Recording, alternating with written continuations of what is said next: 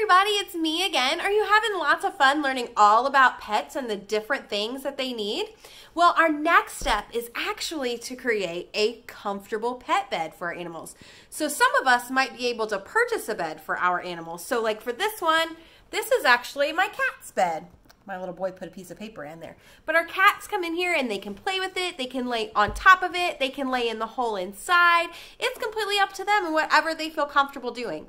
But today, we're going to take a little help from my friends on YouTube to learn how to make our own pet bed using just a few supplies at home. So, hang in there. Get all of your supplies out. What you're going to need for this is you're going to need a cardboard box, scissors, markers, and an old towel. Make sure that you ask Mom and Dad before you use one of their towels. All right, guys, I hope you have fun. While you guys are doing this, I'm going to do it on my end too. So have a great time.